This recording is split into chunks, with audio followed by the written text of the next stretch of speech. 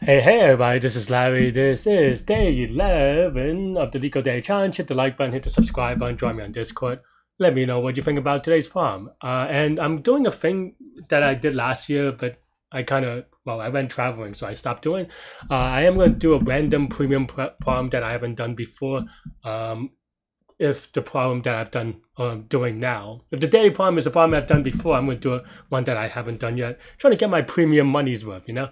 Anyway, today's problem is 1026, maximum differences between node and ancestor. So yeah, hit the subscribe button if you want to do an extra problem with Larry. Also come to the Discord and just chill, I suppose.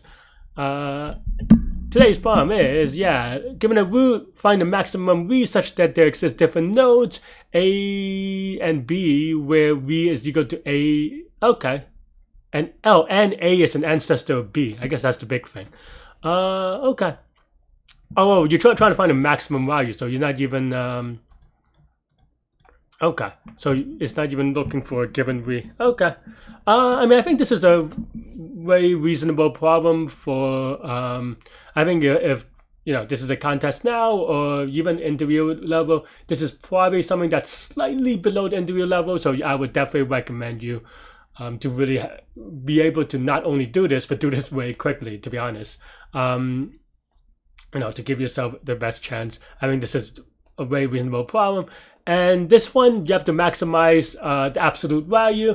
And really, when you see absolute value, and you try and maximize it, well, then they're really only. So the way that I would think about it is breaking down the cases, and that is that whether the ancestor is going to be the max and the ancestor is the min.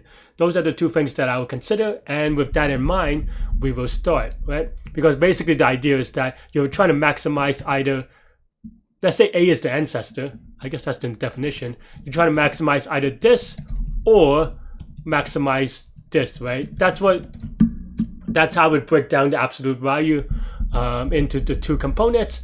And that's pretty much the idea, right? And of course, here we store this as this is the max. If we're trying to maximize this part, then this has to be the biggest. If we're trying to maximize this part, this has to be the smallest. So that's how, and even negative, right? I don't know if that negative is an input.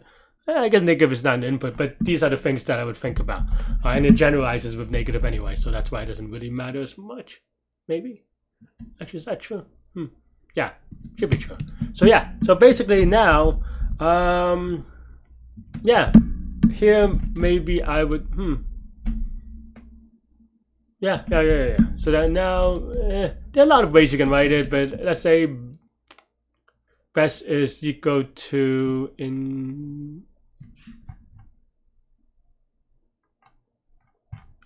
0, not infinity. That's what I was trying to figure out. Though we should have an infinity.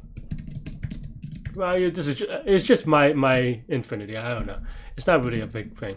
But here then we can do a traversal. So we traverse node. We want to maybe have the max, the min from the previous thing, right? And if node is none, we can return. Otherwise, we could do a pre-order. Doesn't really matter which order as long as you look at every node. And then non-local best is equal to max. So okay, so let's define these real quick. Node is just the current node. Okay, max is the max value of the ancestors, and mn is min value of the ancestors. Just to be clear, just want to So then now we can max either mx minus the current node.value or node.value minus the minimum value. And that's pretty much the idea. And then now you could traverse. Oh my, English is hard. And then we pass it down, right?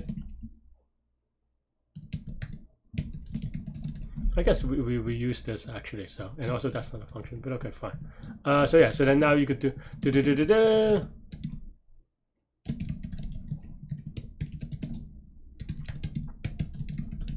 and there you go. And then of course you also want to do the other side as well. Note that right. And that's pretty much it. you want to go, bring it to the root. You want to do negative infinity and infinity, and then we just return best. Hopefully this is right, because otherwise it's just embarrassing. It's not that embarrassing. People make mistakes all the time. But yeah, 1381 day streak. We've been doing tree problems all or couple of days, I guess. It's not that long. But yeah, that's why I didn't go over the complexity. When you look at each node once, it's always going to be linear time, linear space. Linear space being the height of the tree. You implement stuff on the stack. And that's pretty much all I have. I mean, pretty straightforward, pretty reasonable. I solved this. Oh, that wasn't. I keep on thinking it's 2023. I was like, oh, look, I solved it like not that long ago. Oh man, this is way more complicated. I don't know. But yeah, I guess in the past I've done it more complicatedly. Maybe not. I think just. Oh, and this is just recursion instead. Okay, fine. But yeah, that's all I have for this one. Let me know what you think. I'm going to do an extra one afterwards. So if you want to, hit the subscribe button, let's do that. It's Wednesday. It's hump day. Hope everyone has a great rest of the week. I'll see you later and take care. Wait. Stay good, stay healthy to good mental health. I'll see you later and take care. Bye-bye.